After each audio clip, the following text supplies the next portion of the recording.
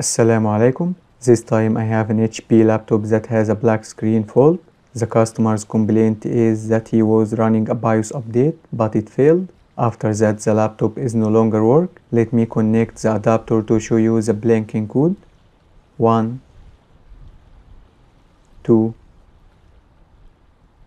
3, 4, and 5. As you can see, we have 5 blinks on the caps lock LED. Actually, I am not sure if we can count this as 5 blinks or this is just 5 sets of 1 blink. The laptop model number is HP ProBook 640G4 and here is the serial number. I had tried to disconnect the main battery and CMOS battery, also cleaning and replacing the RAM module, but the same issue is still present. This is the motherboard number, but unfortunately there is no available schematic or board view for this motherboard. Anyway, I will connect the adapter to measure some voltages. I have 20 volts on the main current sensing resistor. The main power rail coil has 12 volts. This coil around 1 volt. I don't know what it is for. This coil has 5 volts. The other one has 3.3 volts. I think these two coils are for the CPU V-core. I have 0 volt on both. These coils have 1.05 volt, maybe for the PCH. And this one is 1 volt. This coil here has only 0.6 volt. It is so weird. I thought this one for the RAM memory and it must be 1.2 volts. These chips are for the main BIOS and the EC. Pin number 8 has 3.3 volts on each of them. The CPU is cold and I cannot feel any heat from it. That makes sense because the V-core voltage is not exist. Also the fan is spinning at the maximum speed. I will disconnect the adapter and measure the resistance to ground on the V-core. Perhaps it is shorted. I think it is not shorted. 8 ohms looks fine for the CPU. The other phase has 10 ohms. The resistance to ground on the RAM coil is low, maybe because the RAM is connected. Yes, after removing the RAM module, the resistance back to normal, but I still don't understand why there is only 0.6 volt here. It is supposed to be 1.2 volts. Because our RAM type is DDR4. I don't think this is a BIOS issue at all, but I have to consider the customer's complaint, so I will proceed with flashing the BIOS. Maybe if I had a schematic, I might check the whole motherboard first.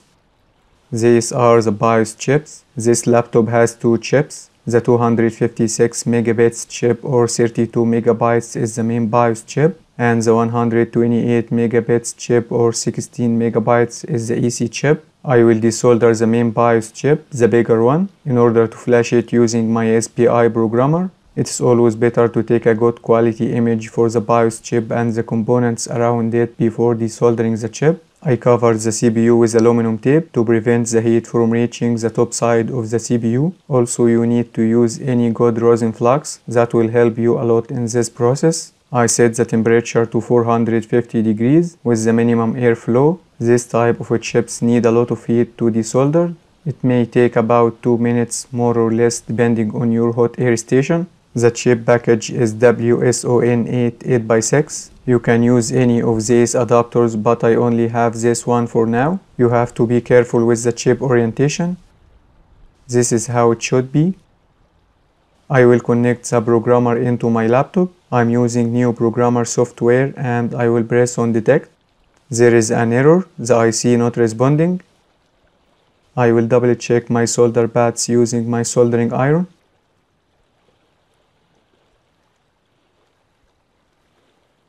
Let's try again. Now the software recognized my chip, so the problem was just the soldering.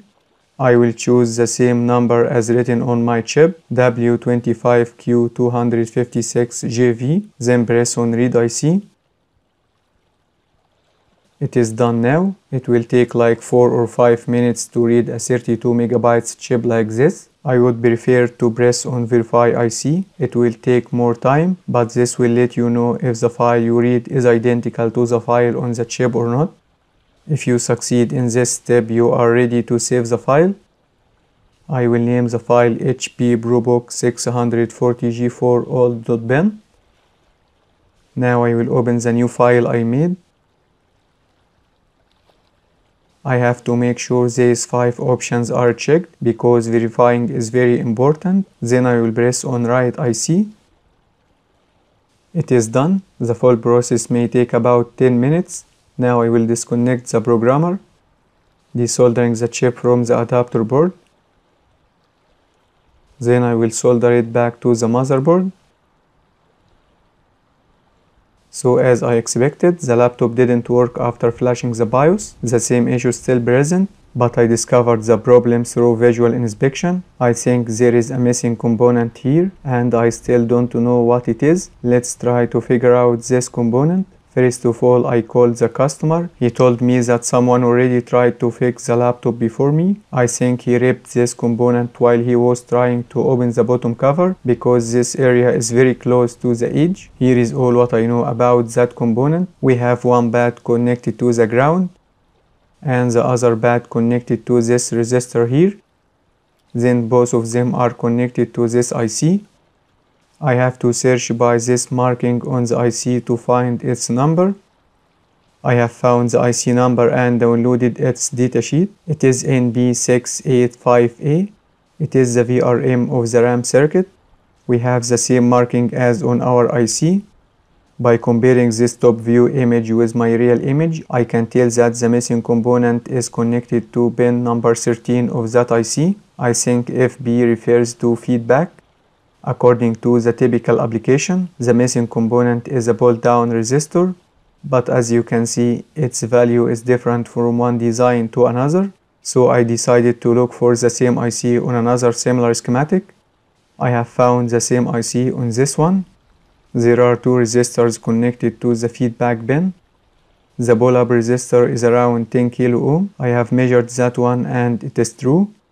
The pull-down resistor is 10 kilo ohm, so I will solder a 10 kilo ohm resistor for that missing component. Look here, you can adjust the output voltage using this equation. So the voltage on the RAM coil should be like 1.2 volts.